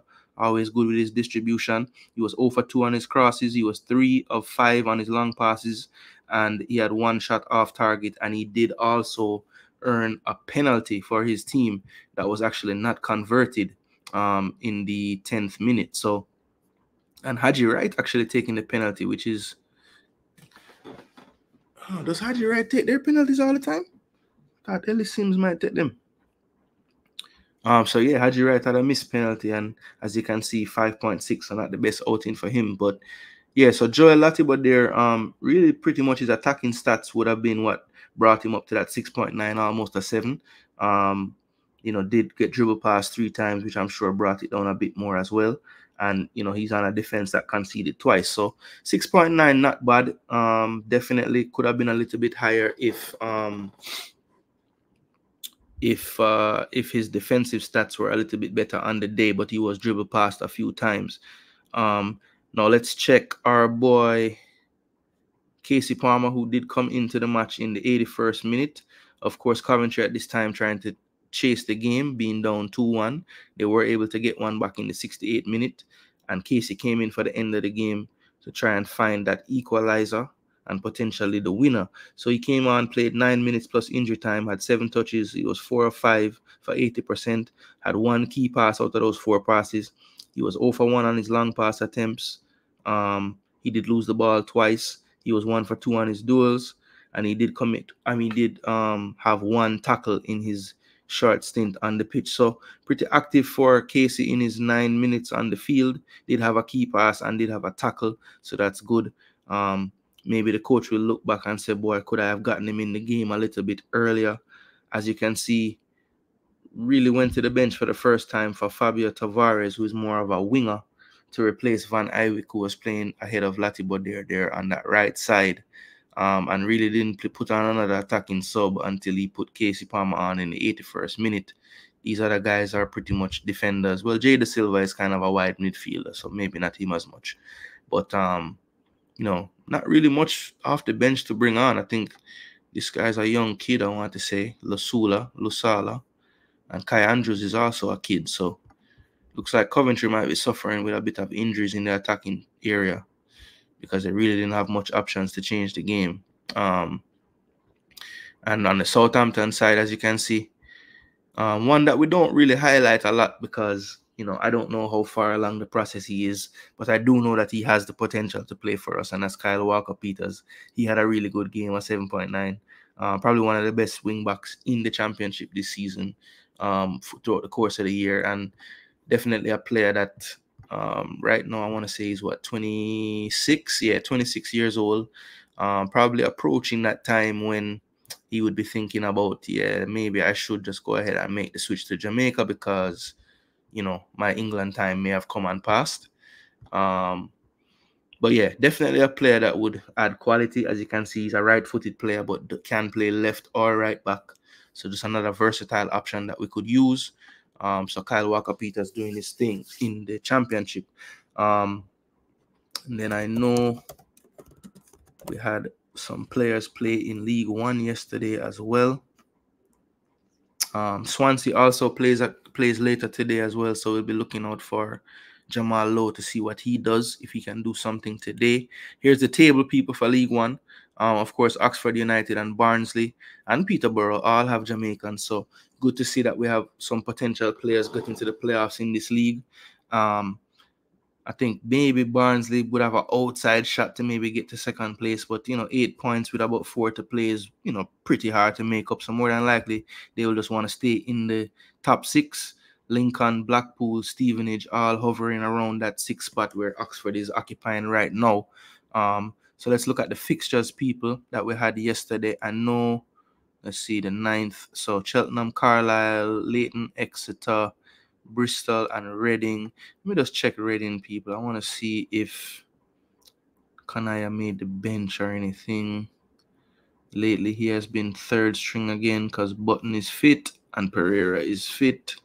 So yeah, he's playing under 21, so he wasn't there. So Kanaya Boyce Clark struggling to get into the first team bench or on the team sheet. Charlton Wigan, definitely one we want to check because we have our 2 Reggae Boyz, Michael Hector and Karoy Anderson. So let's look at the team sheet for this game. All right, so this one ended 2-2, people. Michael Hector had a yellow but did get a 7.0 rating, playing in the center of the back 3 again. Looks to be his home at this point. 90 minutes played, 2 clearances, 2 block shots, 2 tackles, no dribble pass. Very good. 3 for 5 on his ground duels. Did not go into an aerial. They know not to even try. 13 possession lost out of the 85 touches he had. So had a lot of touches on the ball, 1 foul and was fouled once. So he had 1 foul and got a yellow card for the 1 foul. I think actually, let's see. Actually, no, he argued, so it wasn't even for a foul. All right, and passing was really accurate on the day, 63 for 74 for 85%, so really good, especially when you factor in that he attempted 20 long passes and had 13 connecting, so that's very, very good there. Went long a lot, but at least he was very successful. So 85% accuracy, solid in defense, solid in his ground duels, didn't get dribble pass, definitely worthy of a 7.0 out of 10. And if you look at Michael Hector's recent games, he's been pretty much a 7.0 or better for the most part. And Karoy Anderson did start again today in that role. He's been playing a little more attacking in front of that line of 4 in midfield. He played 87 minutes, as you can see on his heat map. Pretty active in the attacking third. Spent most of his time kind of drifting to the right side. 87 minutes played, 1 shot blocked. He was 1 for 3 on his dribbles. He had 44 touches and lost the ball 12 times. He was 23 of 30 on his passes for 77%. 0 for 1 on crosses, 4 for 11 on his ground duels, 3 for 6 on his aerial duels. And he had 3 fouls and was fouled once on the day. And he did have 2 tackles in defense. 6.7 for him. Seems to be getting 6.7s every time. I did mention last time, since he's in this more attacking role, I would love to see the key passes start to develop. Had another day where he didn't have any key passes, but the passing accuracy was a lot better than the last game, and he had much less possession loss in this game as well. So good performance from Karoy. Lasted a bit longer this time as well. Played 87 minutes, so that's good. And I just love to see him continually getting the minutes. Love the fact that he can play where you see Dobson and Coventry playing, or he plays in this kind of more advanced role as well. So just like to see that he's getting different looks in different spots on the pitch. This will only aid him in his development. Again, people, as I always like to remind everyone, we're always talking about we want to be an old man in the side and all these things. This kid is 19 years old, people. 19. So we don't have pure old man in the team. So let's stop saying that narrative, please and thanks. So League One. Don't believe Oxford play until today or even the weekend. Yeah, so Peterborough does have a game later today, but Oxford doesn't play again till the weekend. But we do have some more players that we need to look at, people. Stevenage defeated Barnsley, so they took a hit in their quest to remain in the top 6 yesterday.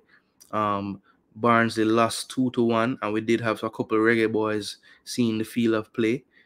John Russell, who has been out of the coach's squad for the last few windows, still getting his minutes at Barnsley though. But for some reason, 65 minutes he keeps coming off for these games. I don't understand, because when I look at his stats, they look good. 31 touches, 92% accuracy on his passes, no key passes, but he was 2 for 2 on his long passes, 1 shot on target, 0 for 1 dribbling, 2 for 5 in ground duels, 0 for 1 in aerial duels. He only lost the ball 3 times in 31 touches. He had 2 fouls committed and he was fouled once. He had 1 interception, 1 tackle, and he wasn't dribbled past. So, yeah, I need to figure out why John Russell can't play a full 90 minutes. It seems like his partners never have better stats than him, but they end up staying on the pitch longer. So I don't know if he's on a minutes restriction or what, but he seems to have in performances worthy of him staying on the field, and he keeps coming off. Devontae Cole, as we saw from the last game, people, came off the bench this time again.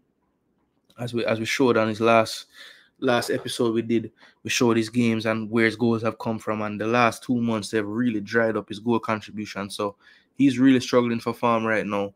24 minutes played off the bench plus injury time. He had 1 shot off target, 1 shot blocked. He was 0 for 1 on his dribble attempts, had 15 touches, 1 for 2 for 50% passing. He did lose the ball 8 times out of his 15 touches, 2 for 7 on ground duels, 0 for 2 on aerials. 2 fouls, once he was fouled, he was offside 1 time, and he made 1 tackle for 6.5. So 6.5 on the day for Devontae. Still couldn't find the net in any way, and his team really needed him to find it because it ended 2-1 there for this one. So let's go back to League One. And as I said, people, this is the top 6 that everybody's fighting for. And Barnsley still, looking good at 74, but they do have some teams that can maybe catch up to them. And Peterborough has 2 games in hand, so they could potentially get to that second spot. But that will start today if they can get by Port Vale. So we'll be looking and seeing how that goes for them, and see if Peterborough can make their way into that top 2 where they don't have to worry about playoffs and those things. So yeah, that's pretty much the roundup of those who played. Let me just make one quick last check in League 2 and make sure that none of the ball of them never played there. We do have a couple. Salford, pretty much safe from relegation at this point, almost. They did have some games yesterday, but the Salford boys did not play. And I don't believe they played today either. Yeah, there are no midweek games. So, yeah, so nothing in League 2 yesterday, people. And all of our other players, either their teams didn't have cup games or there just were no games for them yesterday. So, wasn't that many Reggae Boyz in action yesterday. All the Reggae Boyz in MLS are out of the Champions Cup now. Well, not all of them. I think Cincinnati plays. Well, Cincinnati's out. So, yeah, all of them are out now. They lost to Monterrey because of the away goal. Yeah, so they're out. So yeah, speaking on Champions Cup yesterday, people, there were 2 opposite ends of the spectrum for the MLS yesterday. So on one hand, America beat Tigres. I think it was 5-2 last night to win 9-2 on aggregate, a battering. And then on the other hand, Columbus went to Tigres, got the 1-1 that they needed to force extra time, and then Columbus was victorious on penalties. So two ends of the spectrum how the MLS teams fared yesterday. And it's now down to Messi and company to try to overturn their game tonight when they head to Mexico to face Monterrey in the second leg, being down 2-1. And of course, Monterrey has 2 goals away on them. So it's an uphill climb for Inter Miami. So we'll see if they can even up the score in the semifinals, have 2 Mexican teams and 2 US teams after America and Columbus book their place in the semifinals for the Champions Cup. So I'm not going to touch on that too much, but just wanted to briefly bring that up. Also, following on from the weekend, of course, I did take the family to the She Believes Cup, and the third place game and the final happened yesterday. The third place match, actually, I need to check and see how that went. I know it was 1-1 after the game was over and it went to penalties, but I didn't actually look and see who won the penalties. Okay, so Brazil won the penalties, people, after losing a shootout to Canada to make it to the final. Wow, Japan didn't score any penalties in the shootout. And then I did get a chance to watch the final, though, with USA and Canada. And, of course, that one ended 2-2, and it went straight to PKs as well. And USA ended up winning that one 5-4 in penalties, which was a very exciting shootout, actually. But good game. I thought Canada had stretches where they had the better play. USA had their time as well. Adriana Leon with a double for Canada, one from open play, one from the penalty spot, and Sophia Smith for the double for USA. So, the stars of the two teams kind of showed up big. And yeah, it was a good game. I think the She Believes Cup was really good. 4 good teams, good matches. And USA got the bragging rights this time over Canada, as they did recently at the Women's Gold Cup as well. So, yeah, good game, good games, fun to watch. Another international window, and no reggae girls inside, people. So sad. So the next thing that I wanted to touch on, people, before we end the show for today, is the under-20 Concacaf draw, which will be held tomorrow. And I just want to get back into the people's minds as far as where we at, what are the timelines, what do we need to be looking at in terms of important dates that are coming up. So let me close this off and move on to the Concacaf site. I'm just gonna go and look at the article.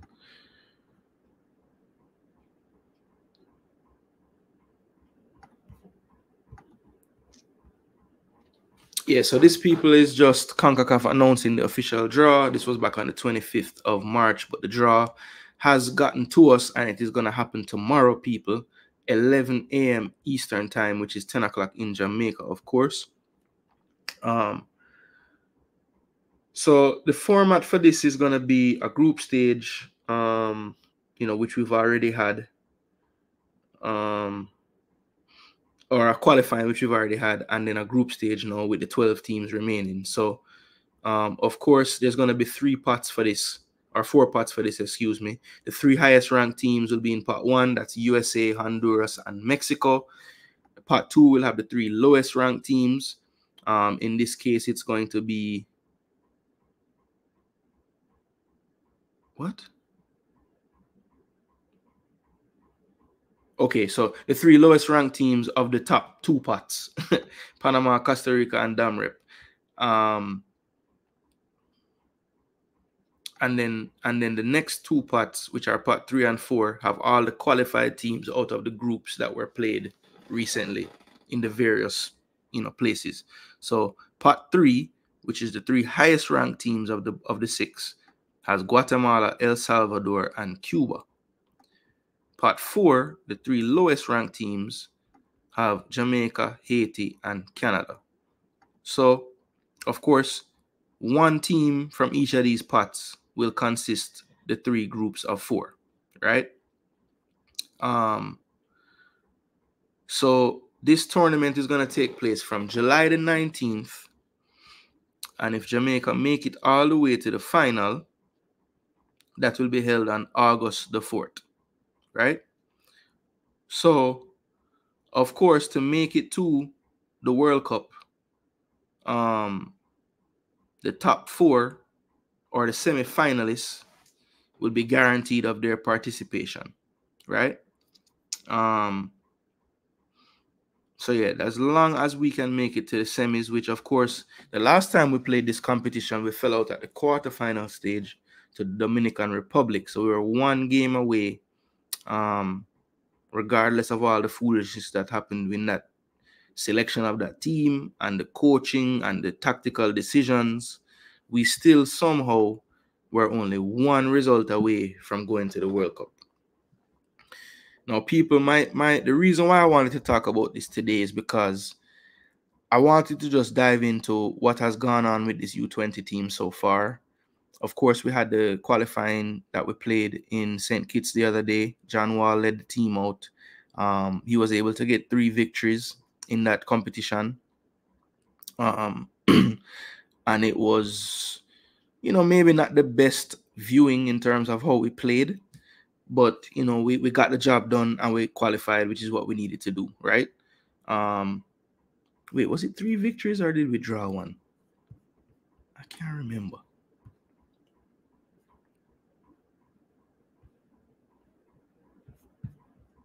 Let me see some people. Okay, so here are the matches right there. View all.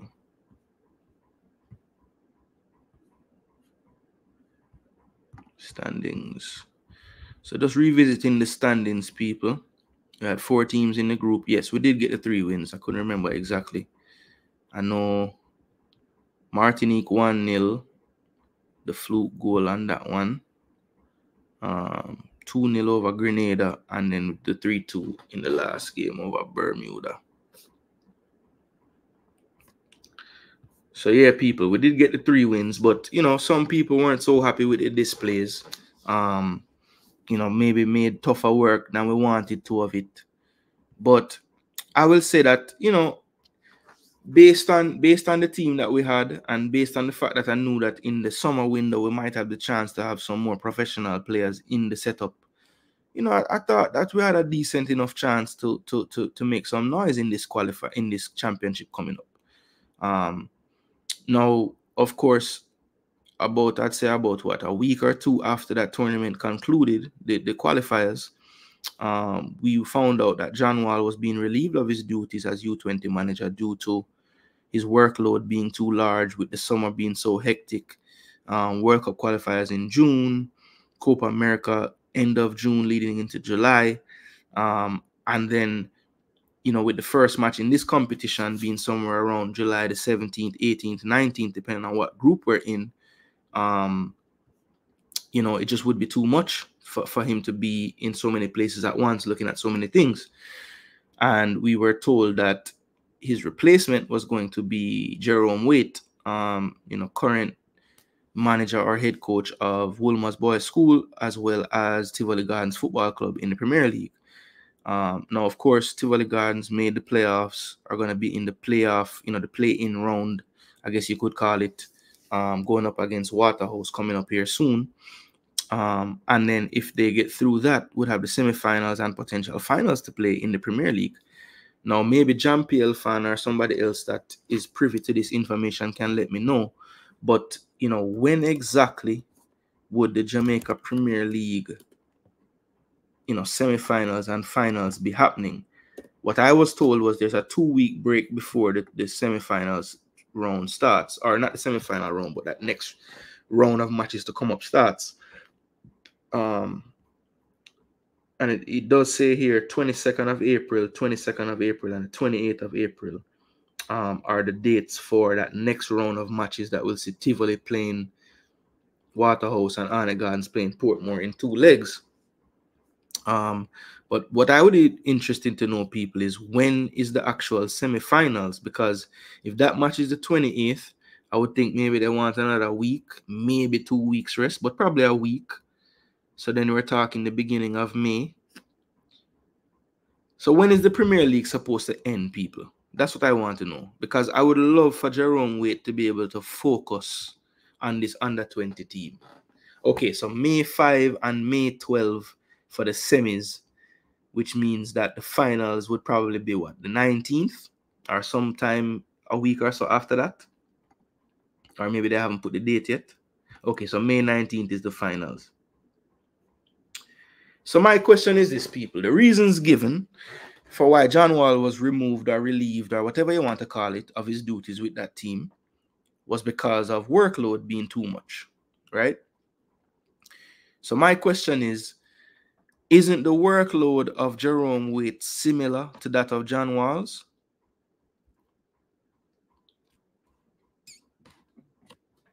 I know his Wolmer's boys' school duties are probably not that much of a deal right now, but I would like to think that Wolmer's boys' school would like to have their program up and running by about June, right?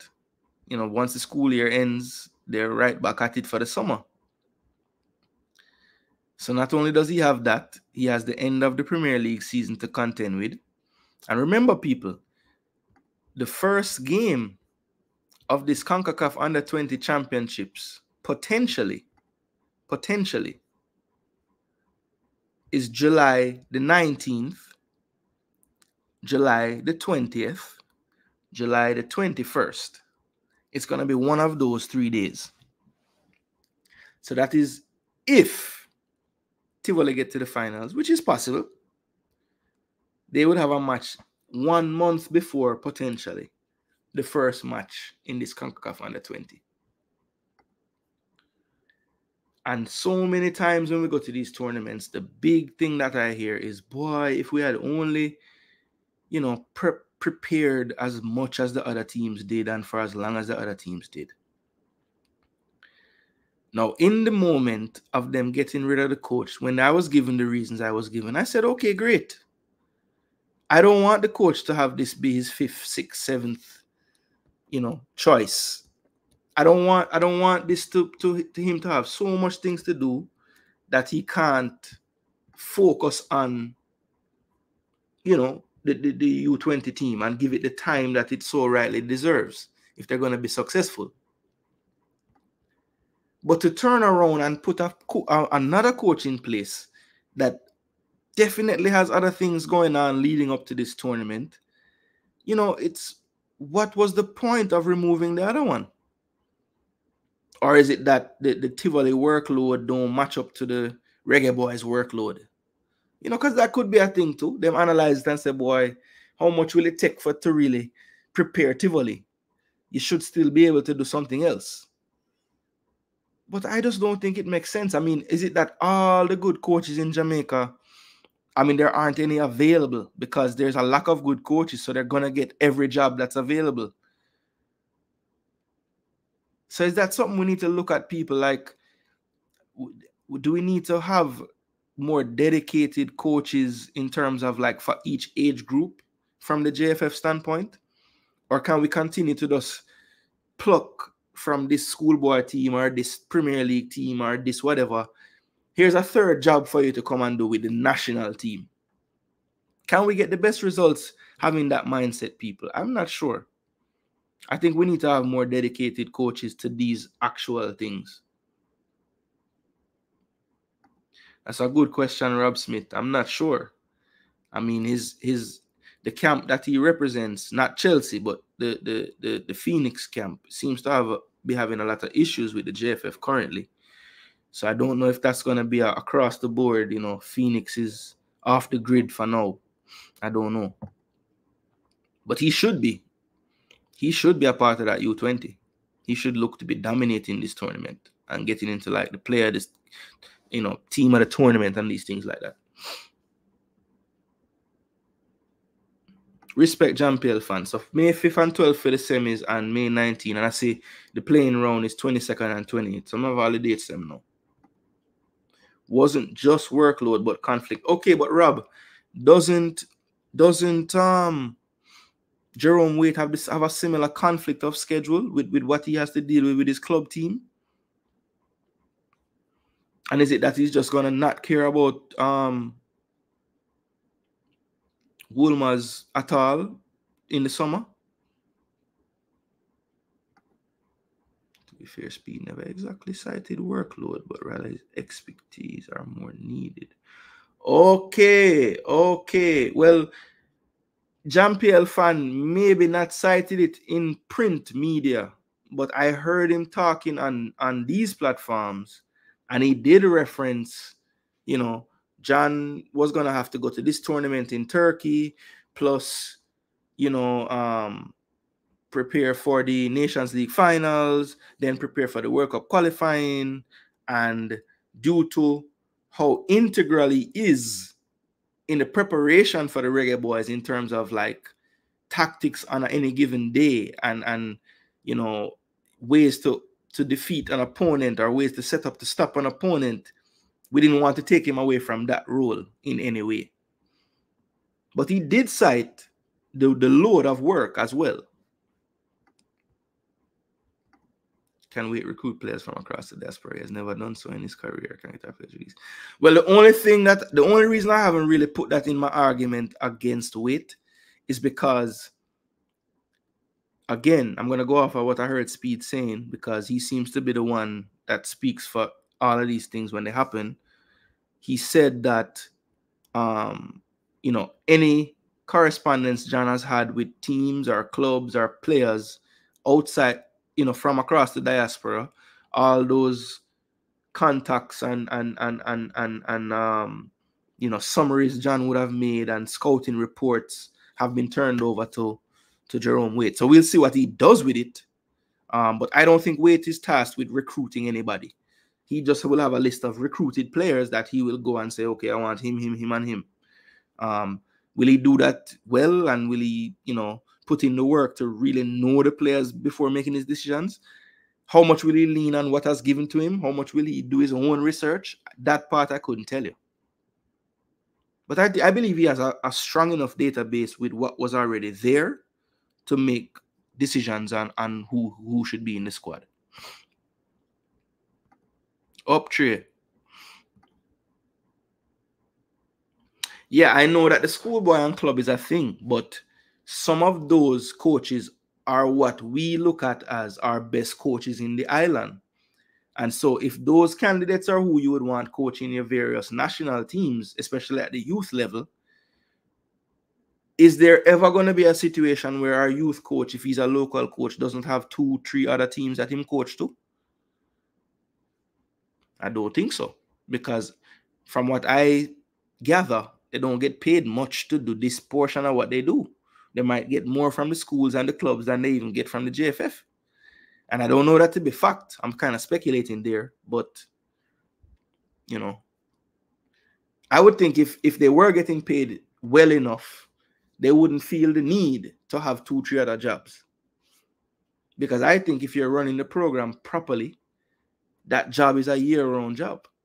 You'd have to be scouting players constantly, looking at players, going to watch players if you can afford it, buying for streaming service so you can watch players if you can't go watch them. It's a year-round job, I would think, to coach a youth national team, because you want to be able to watch all your players doing their various things around the world, especially in Jamaica's situation. It is different. We lean heavily on our diaspora due to the lack of development locally and the lack of the boys playing enough games and playing enough football. We'll have to use the diaspora at times. And I think in order to truly scout for any of our youth teams, it would have to be a year-round thing. Have to. You can't just say, all right, when this season done, we can focus for a month on it, and then we gone back to Tivoli, and then we come back to Reggae Boyz for this 2 week, and then no, it not gonna work. So I believe we will not qualify for the Under-20 World Cup because I have the same feeling like the last Under-20. Boy, I hope you're wrong, Martin, but I can't wrong if I having that feeling. Martin, no, I don't have no calling currently. That's something that I definitely want to work on in the very, very, very near future. So keep an eye out for the calling, Martin. I was at one point I was going to do it, but I'm going to get a burner first. Because I don't really want this line. I don't want to know about me all the time on the line that we have right now. And the extra line then I give to my other daughter. So I just need to add a next line. And that will be the chop phone when you can call me any manner of the day. Yeah. But coming soon, Martin Baker. I guess I missed that interview. Yeah, well, him show up a lot on these platforms, you know. So if you missed it, so it go. You can't catch all of them. I am on a lot of these YouTube platforms and give my comments, but I miss shows as well. So it happens. It happens. But yeah, it was out there and he mentioned the workload as well. But he did mention the expertise part, so you're not wrong there. But he did also cite the workload. I think the senior boys will be in camp June and July, 2 World Cup qualifiers and Cope. I don't know exactly what, but everything is half truth. Yeah. Rob Smith, I'm taking a wait and see approach when it comes on to. I believe you're still kind of referencing the Whisper U20s or seniors or whatever. I'm not sure how it's gonna go. I know the narrative is boy, him above it, but I would love to see him play at his age group level against the best teams in Concacaf and see if he can get us to the World Cup. And then when we go to the World Cup, I want to see him playing against the best players in the world at his age group in one tournament. And that doesn't mean him can't play for the senior team around those times, but I believe he needs to be on that U20 team if we want to qualify. He's one of our best players at that age group. Dual roles where coaches hurts our clubs and national program.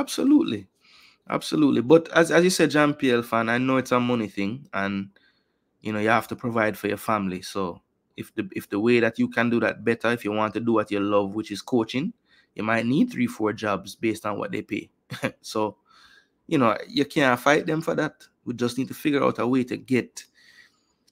I don't know if the sponsors need to find a way to. I don't know what you could do to get the coaching salaries better in Jamaica. It just needs more money in the system, period. Yeah, Martin. So calling is something that I definitely want to add to the channel. I think it will help to hear people's take. But for now, just drop your comments in the comment section and me make sure I read them out for you. See?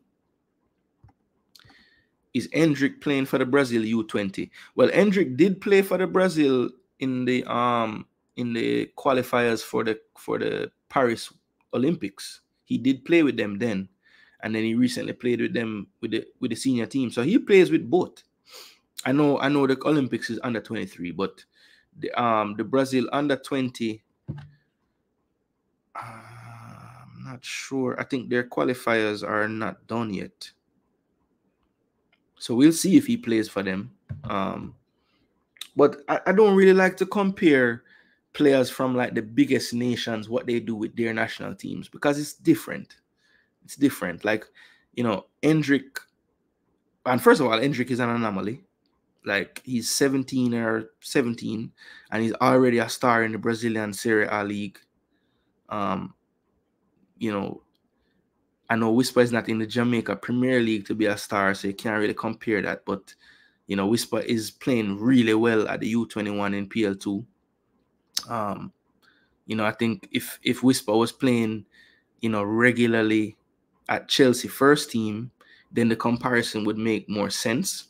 But the levels just aren't the same because the Brazilian Serie A is a higher level than PL2, So,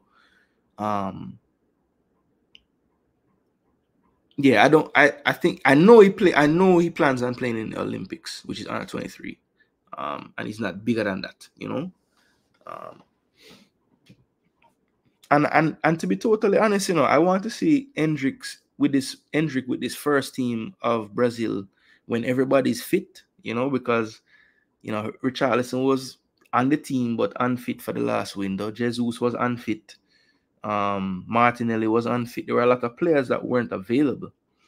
So that could have been a part of the reason why he played so much in the window as well. Not to say he wouldn't get game, but he even started one of the games, I thought, so, which was surprising. Martin said, the under-20 coach will always be a local coach to me. I see so much smoke screen with under-20 based on how speed answer the question he's asked. Tough questions I am talking. Well, I think potentially we could have an under-20 coach that's not local. Because I do think that Speed realizes that break from the under 20s to the senior team needs to be, that bridge needs to be stronger. We're not developing the players into the senior team. You know, they go missing for a few years and they might come back, or we find some people later down that weren't used in that level, you know. So I think he understands that concept, and the key is, you know, will they ever have a budget that would allow to have, because John Wall's role without the part with the senior team is a necessary role. U20 coach, head of talent and ID development, head of scouting, you know, for the certain age groups, like for the certain, you know, time frame of player, 16 to 20, 16 to 21, that type of age. That's a needed role in the JFF. But if you're going to give that same person a role with the senior team as well, and a role with, it takes away from that role. So, you know, there are two things, right? I for the longest have said the positions that JFF don't have anything with, we don't use them wisely. We have a technical director in Wendell Downswell that is out of touch with systems in football in 2024. I don't care what anybody tell me. That position could be better served with someone with a more technical, a grasp of where technical football is going in the future. Wendell Downswell is a dinosaur when it comes to technical stuff. That's a fact. When I was trying to play and be a part of Jamaica's setup for the qualifying for the Olympics when I was in college, you know who did my training session that day? And I'm not a young youth. I know I look young. Ladies who watch this back or who are here, I look young, but I'm old. Zine? Wendell Downswell was doing that session for the 2 weeks. That's a long time ago, people. Football has changed 4 or 5 times since I was training in them sessions. And not to say that him can't continue and learn and everything, but I don't think he's learning much, people. I think he's in a position and he has the position and he's had the position and he just keeps to have the position. What has he done in the position? What has he done? He's a technical director, but we heard Speed talking about technical aspects 1,000 times more than the actual technical director. So is he there? What does he do? What does he do? I wish Travis was here because he would be defending him and telling me what he does. I don't know what he does. When we qualify for this World Cup, I expect JFF to pay all the money they owe so they can have money and stop complaining. I pray. Yeah, I don't know. They will always find something else that they need to pay for. But yeah, that's it, people. Just wanted to put in your mind that the U20 draw will be coming up tomorrow. So we'll be definitely looking out for that, documenting it. I might even do a live and just see how the group pan out.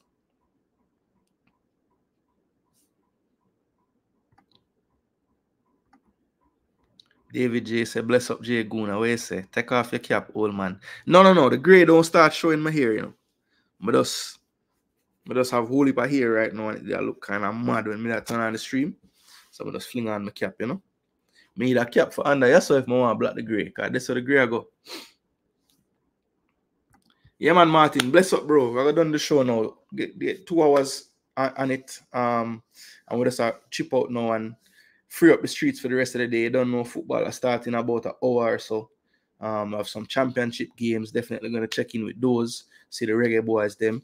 And yeah, let's take it from there, people. So definitely going to go live at some point for the rest of this week. I might wait until after the games tomorrow to do any kind of recap of the games today, because I want to go ahead and tie in the Europa and the conference. And then definitely before the weekend, we're going to do an EPL preview show at some point. And as I say, I might go live tomorrow, either right after the draw, just to discuss the groups that have come out, or during, we can maybe listen along and then talk about it afterwards. So Yeah, that's probably what's gonna happen, people. So on the docket moving forward this week, EPL preview show at some point before the weekend. Gonna do a full review, full recap review of the other two Champions League games, any other Reggae Boys who might play, and also the Europa and the Conference League games, because we have teams and players to look for from the Reggae Boys side in that as well. So yeah, full week of games, people. Definitely gonna keep bringing you the content discussions. Had a great one today. We discussed the penalty, no penalty. We discussed the handball by Gabriel in the box. We discussed the tactics between the Madrid and the City games and the Arsenal Bayern games. We went through some of the Reggae Boys who played in the Championship League One level, watched their races for their promotion, and also touched on briefly the U20 and how I feel about the coaching change and what we need to do moving forward to have less of these situations occur where we have one man with 75 different jobs to do in this limited amount of time. So big up everyone that was here to enjoy the show. Big up Martin, big up Shanice. Hey, my friend, how are you? Like the video. I know you just got here late, but you can watch it back. Let me see. David J. No. No ballet thing. The middle of my head, I won't show you, is full and fluffy. It look like a grass pitch full of grass. Oh gosh, man. My hair is beautiful, even though I'm an old man. Martin Baker, what channel you watch the games? Today I think one gonna be on CBS and I have Paramount Plus, so I will watch the other one on Paramount Plus probably on my device and I have one on the TV. So yeah, CBS, Paramount Plus, between them two there. Jean-Pierre fan asking early prediction for the Villa game. So I had my predictions written down from the other day, and in the Villa game I went for a Villa 3-2 win at home. I think Villa's defense will be breached. I think Lille will breach them. They've been leaking goals lately. I don't believe that's gonna stop this game. So, but I do think that Villa will be able to score as well. So 3-2 to them is what I'm going for. Luis is suspended for the Premier League, so I expect him to be all guns blazing today. McGinn is back. Morgan Rogers looks to be improving in his role for Ramsey, since Ramsey's out for the season. But I think the crucial thing is going to be, what does he do in partnering Watkins up there? Because will it be Diaby in the forward role? Will it be Bailey trying to play forward with Diaby wide? Will it be Diaby in the middle, Bailey wide? Will he not go with either one and play Tielemans as the second striker and play Diaby wide or Bailey wide or McGinn wide? So there's a lot of different options he can do, people. I think more than likely Bailey starts this one. He usually tends to start the home games in Europe. And early on in the season, he was starting all the games in Europe and benching in the Premier League, but it's kind of been flipped.